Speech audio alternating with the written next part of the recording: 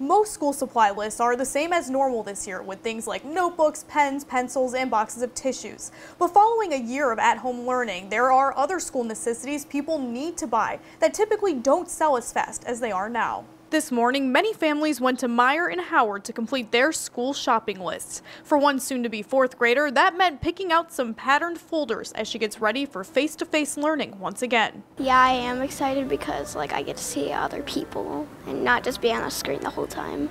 Others were just starting. Clothes topped the list for Alyssa South and her 4 sons. I didn't have to school shop last year, so they need the clothes.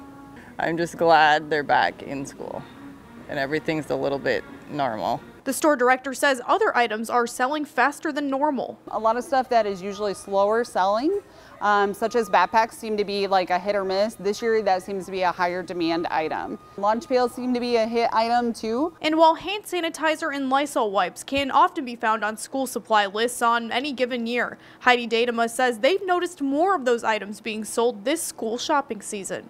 In Howard, Kelsey Dickinson, NBC 26.